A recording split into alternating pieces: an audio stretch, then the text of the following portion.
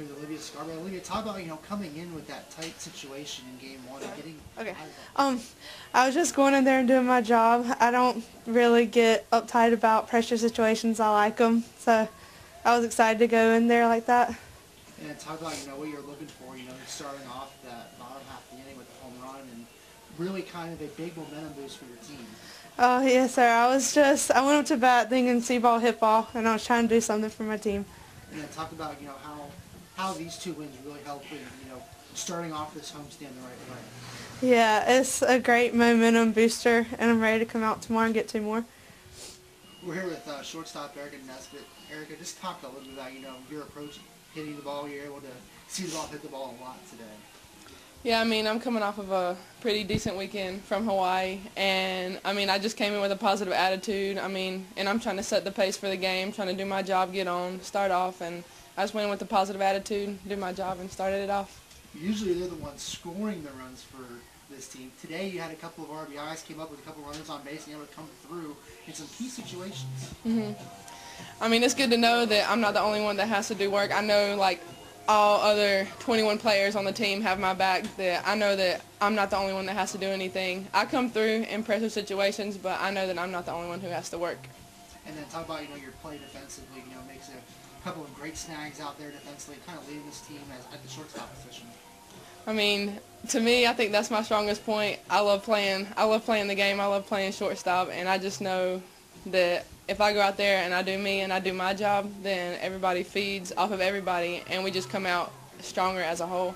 How important is to post these 2 wins to start off this tournament, this homestand, on the right foot? It feels great. We came out here and we got our 2 wins, and it's just a good start to the. It's a good start to the season. Period. We had a really good start to the season, and then coming out and getting these wins, and we're just going to jump out here, win this tournament, and then continue on with our season. All right, Coach. Talk about setting the tone for this tournament, getting started on the right foot here with 2 wins. Well, the girls came out and did the job that they needed to today. We talked about starting out quick, playing good defensively, getting a quality pitching effort in both games. You and I talked before the game about making our pitches, having productive at-bats, running the bases intelligently. And it was good progress, I think, in those areas. Coming off of the time in Hawaii, we did a better job of keeping the runs down on the other team, getting out of some difficult situations with some key pitches. Base running wise, I thought we looked very good. We were very aggressive. We were getting great jumps. I thought offensively, although it was difficult for us to kind of get a feel for what the zone was at times, I thought the girls competed well, stayed positive. Even those who had some bad at-bats early on came through late. And so it was a good sign of maturity with that. And then talk about, top of the order kind of came through with some key hits for you guys with runners on base. The bottom of the order these 2 games got on base, and Ericka Nesbitt had a couple of key hits. Bruce had a couple of key hits. Talk about their contributions in this game. Well, I think Ericka said it well. We feel like we're sending 9 good hitters to the plate. We never know who's going to be hot that particular night. I don't think anybody on our team feels pressure that it's on them. And so it's just kind of fun to see who's going to come through that particular night. And usually there's 2 or 3 individuals who have good games, and hopefully they can string those good at-bats together, or they're close enough to each other that it makes something happen. But I think a lot of the girls have been grinding some at-bats out for walks and putting some balls in play, allowing us to advance runners. We had a couple sac flies today, got down a couple of bunts to move people, and all of that, contributes to team offense. And I really think that's what we're about. We're not about 1 or 2 people, but 9 hitters. And talk about pitching. You got some great pitching today.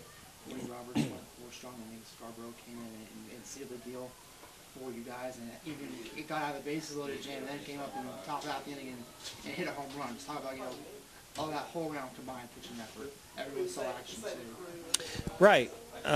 It was better. I don't still think it's great, although I thought Olivia did a fantastic job when she came in that bases loaded situation. Really proud of her there.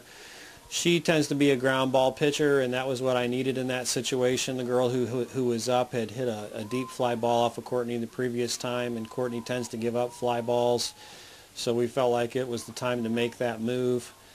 For whatever reason, she just had a hard time locking into the zone that umpire had in that particular game. So it ended up being a positive, and Olivia did her job. And then I thought Brittany Arn looked terrific the last inning of work, but Julia was very solid.